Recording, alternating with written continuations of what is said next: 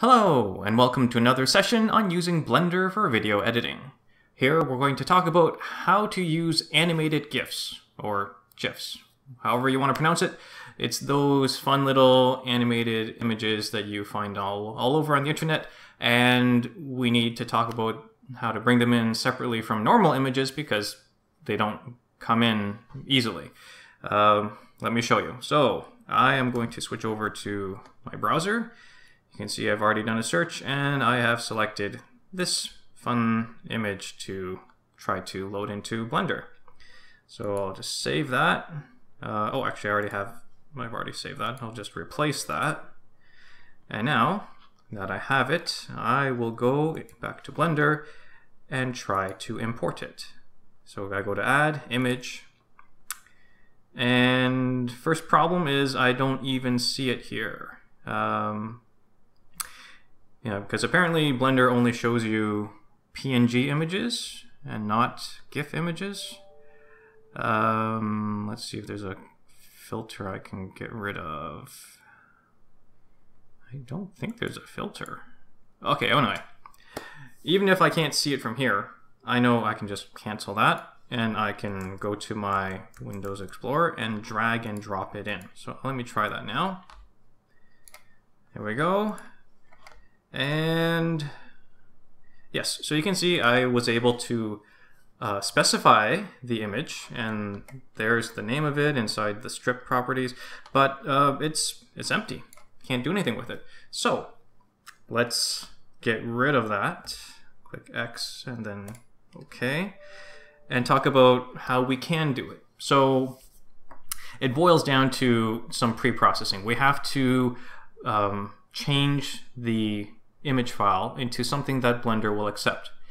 What I like to do is to use a program called FFmpeg, which that name might ring a bell because it's the same general tool set that's used by Blender itself when you want to render stuff out to video. So recall we go to Properties and we scroll down to the output type and change it from PNG to the video thing. It says right there FFmpeg video.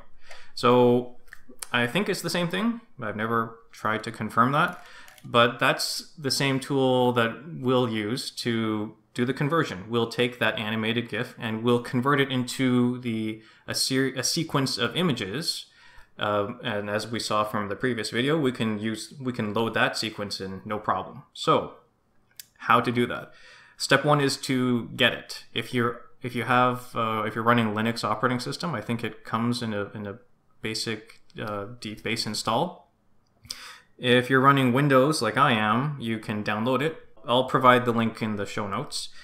Once you have it downloaded, then the command to use is, well, let me show it to you.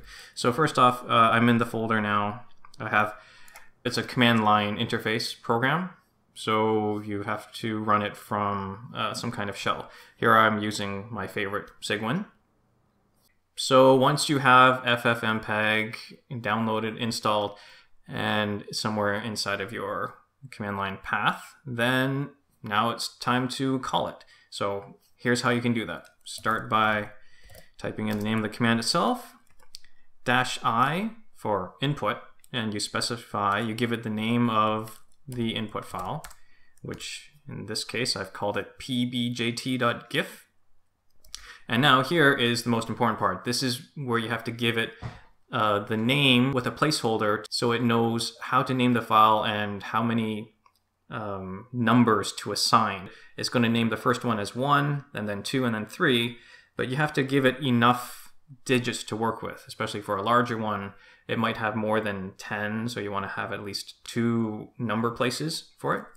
So I'm going to call this, let's see, converted with an underscore. That's just my preference. And then here's the key part here, %0, and let's say we want 2 digits, 2 different numbers. So 2, the number 2, followed by D, and then give it the extension. So this part here, like I said, is telling FFmpeg that you want to, at this point in the file name, is going to have 2 numbers with a leading 0, and that's how it's going to give it That's how it's going to name the files. Converted underscore 01.png, converted underscore 02.png, and so on and so forth. So let's hit the enter button now to run it. And give it some time, and looks like it finished. It didn't give me any error messages. I will go now to that folder, and you can see there it is. There are the files. Converted 01 through to 08. I am going to create a new folder, and I'll call it import me, and stick those files in there just so that I know when I go into Blender, it's going to be exactly what I'm looking for. I can enter that now just so we can see the files, and there they are. So there were a total of 8 frames inside that animated GIF. So from here, we can import as we normally do. All right, so I'm going to go back into Blender, go to Add, Image, go into the Import Me folder, and I'll press A to toggle the Select All, and now they're all selected. And then I can click on Add Image Strip, and there it is. So that doesn't look right. It's all stretched out, and that's because the resolution is not set correctly. So let me zoom in on this thing. That's not very many frames at all. But anyway, the strip is already selected. I can go to Strip, and where's that option? Set Render Size. There, so now it has adjusted it. So these are the dimensions of the of the images. And if I go to the end there and press E here to set that as the total frame range of my scene, now I can press the play button to see what it looks like.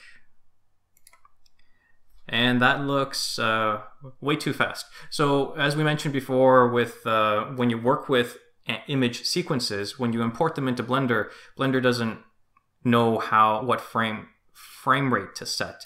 So unless you have something to guide you, really it's just up to you to decide what you want to set.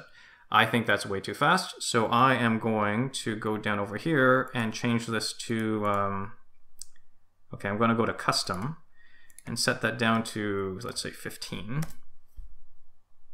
Okay, I think that's still a little bit too fast, so I'm going to click there and set it to 10. Okay, that's more like it. So I'm happy with this. So now I have my animated GIF imported. It looks fine, but of course it's too short, right? Like, if you wanted to use this as part of the rest of your project, that's way too little. So what can you do? There's a few options. So one thing, have the strip selected and duplicate it, and then duplicate it as many times as you need. So I go to Strip, and where's that option? I'm looking for it. Here we go. Duplicate strips. The shortcut for that is holding Shift and pressing D. So as soon as you do that, select that, then you can see I have a second one, and I'll just put this one right after it. So if I scrub across, you can see now I have 2 of them, and you can just repeat this process. I'm going to use the hotkey now to press Shift D again, and then Shift D again, and Shift D again, and again, and again, and again, and again. And now I'll set the end point of this scene to there. And if I play it now, you can see it's a lot longer. And for me, yeah, I would just repeat this process over and over again until I have as many as I need for my project. Or the alternative is to use it as a scene, which if you're making adjustments to it, blending it somehow, or doing other kind of transforms, you could do that, and there are advantages to it, but also some disadvantages. We'll talk about that in a future session when we talk about how to work with multiple scenes. So there you have it. How to, after downloading an animated GIF, how to use FFmpeg to convert it to an image sequence, which you can then import into Blender to use as normal. So that's it. Hope you enjoyed that, and see you next time. Bye now.